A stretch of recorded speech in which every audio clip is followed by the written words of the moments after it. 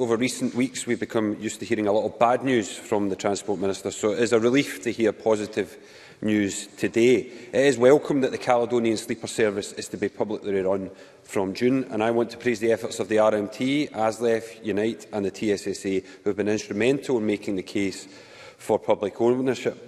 We do fundamentally disagree, though, with the Minister on the decision to split ScotRail and Sleeper franchises. It was wrong in 2015 when the SNP made that decision, and it remains wrong to split those services now.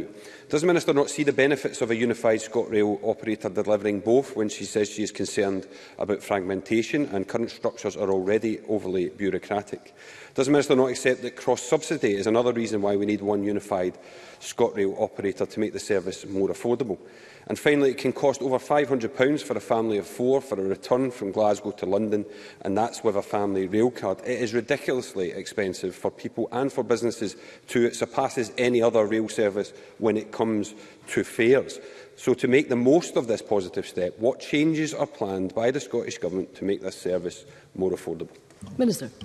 I thank Mr Bibby for his question. I very much welcome the collegiate support he has shown today.